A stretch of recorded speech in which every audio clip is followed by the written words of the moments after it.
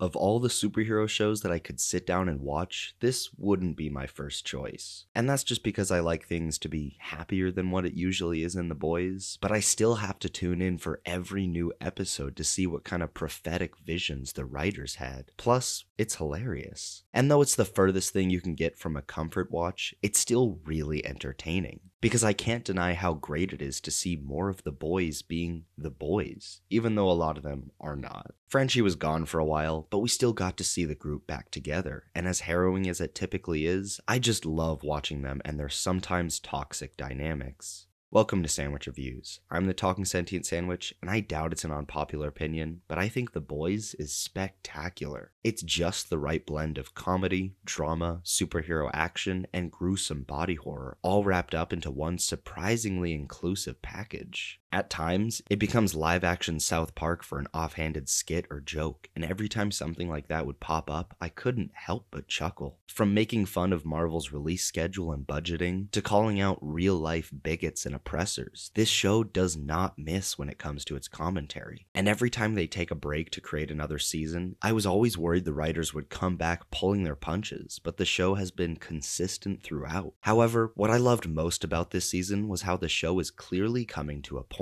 I've noticed with The Boys specifically, there's not much of an A or a main plot. Obviously, the narrative's endgame is to stop Homelander, but the characters seem to go about the most roundabout way of getting to their goal every time, as well as just having lives of their own. And not just that, there's a whole lot of side stories fleshing out different corners of this world, and that is very true for this season. I do wish there was more forward progression in the narrative, with there being a lot of back and forth as the characters create and debate some virus. Yet all of that did feel necessary and important, plus it added drama. Also, I loved the inclusion of Sister Sage. I was expecting some kind of Lex Luthor interpretation, and I guess that is kind of the closest comic book comparison we have. Comment below if you have a better comparison, but she was a very different and very real analysis of what having superintelligence would be like. She can always see the bigger picture, which for the main characters gets terrifying at times, to the point that every little thing she said or did I overanalyzed. But that doesn't mean she isn't human, or doesn't have human characteristics. She gets lazy, indulges maybe too many of her desires, and though they are extremely rare, makes mistakes. And paired with her introduction is Homelander just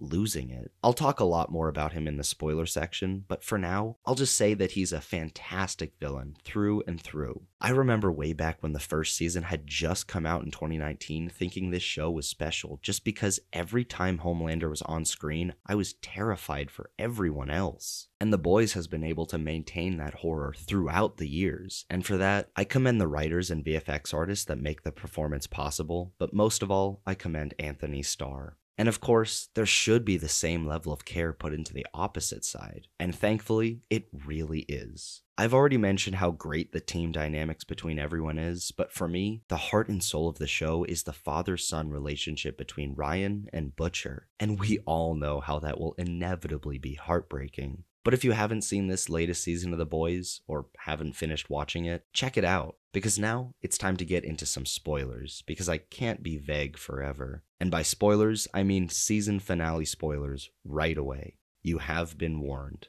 Starting with Butcher, I thought everything about his character was amazing. The whole season, I was waiting for him to bite the bullet. Not to the extent of, say, Viserys in House of Dragon. They clarify that Butcher has 6 months at the beginning of the season, but still, his days are very numbered. Or they were. There was a throwaway line about him attempting to take a full V drug in hopes it might cure him, and I figured that was going to come back, and I had many questions as I watched the season, like, does he have some kind of parasite living inside him, or is that just a visual representation of the tumor in his brain? But I was not ready for the Stranger Things tentacles. And I had guessed long before the reveal that Jeffrey Dean Morgan was inside Butcher's head, but the way that was filmed was incredible. It was crass, but it was a perfect way of showing Butcher's angry and sometimes violent side that we all know he has. And this is nothing more than speculation for the next season, but at the end of the day, I have a feeling Butcher is going to go out on his own terms, whatever form that may take.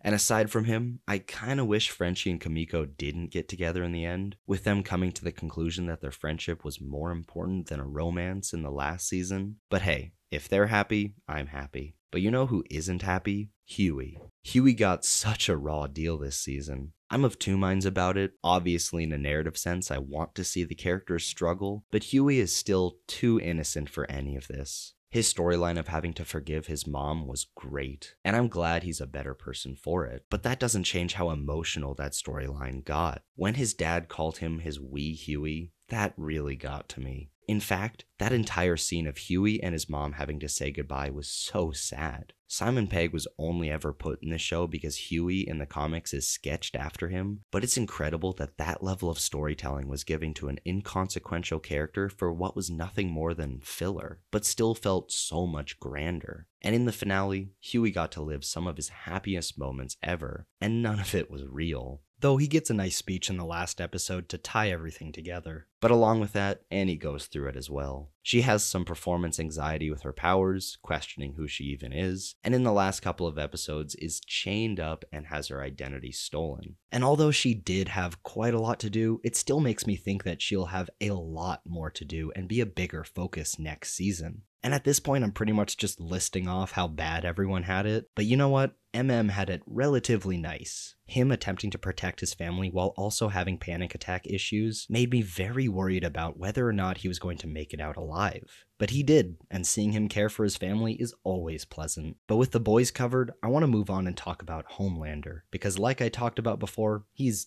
not doing well. And not just that, he hasn't thought out anything in his plan. He was smart enough to hire Sage who could think about the bigger picture, but he was still too stupid and prideful to keep listening to her advice. And that makes for the best kind of character that you love to hate. Everything about him is really well done, though I am still concerned for the fans that see him as the protagonist. But I also really liked how he needs his legacy, and not just that, he needs it to be perfect. And he has this company mindset that he knows is holding him back, and he tries to push past it, but it's all he's capable of. And then there's his new side boo, Firecracker, or Milk Dispenser more like, who's put there to be a foil for Annie and just to be hated. But also, am I the only one who thought she had the killing virus in the finale? She was coughing up a storm, and I was waiting for her to blow chunks and infect the other 7. But that never happened. Just a red herring, I guess. But another element of this season that was superb was A-Train. His redemption was not unexpected with what the writers had been doing with his character in the last season, but it was still really great to see. The moment he took MM to the hospital and that kid's face lit up from seeing a real hero, that was so heartwarming. And him coming to the rescue, body slamming the Deep, was a jaw-dropping moment that was top tier. Their 15-second fight wasn't as good as Homelander fighting Soldier Boy and Butcher, but it was still up there with the best action in this show. And of course, the season ending with human genocide, for now only in the tower, is fitting considering it had been hinted at the whole show, even before this season. And the final shot showing how the boys are in quite a bad spot really got me excited for the next season. But before I wrap up, I want to mention one last thing. Because of all people, it was Annie's doppelganger who put the themes of the show best. And I'm paraphrasing what she said, but everyone justifies their actions by turning themselves into the victim. And I think that's the perfect distillation of everything this show is about. If you agree or just want to let me know your thoughts on this show, leave a comment down below. And as always, thanks for watching. Make sure to leave a like, subscribe for weekly video essays and reviews, and enjoy a delicious sandwich.